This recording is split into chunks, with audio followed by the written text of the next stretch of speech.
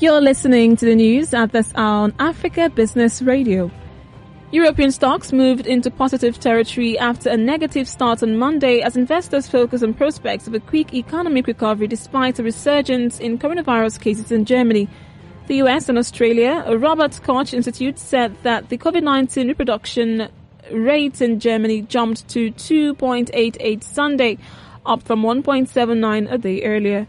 A rate showing infections are rising above the level needed to contain the disease over a longer term. Meantime, the WHO reported the largest single-day increase in global infections with more than 183,000 cases in a 24-hour period. On the corporate side, Wirecard also said regarding accounting scandal that a missing €1.9 billion of cash on its balance sheet probably does not exist, while Lufthansa's largest shareholder Heinz Hermann Thiel will meet German government to discuss his objectives to the state-backed bailout.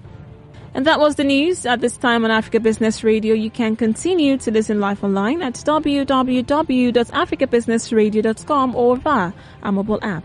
Thank you for listening.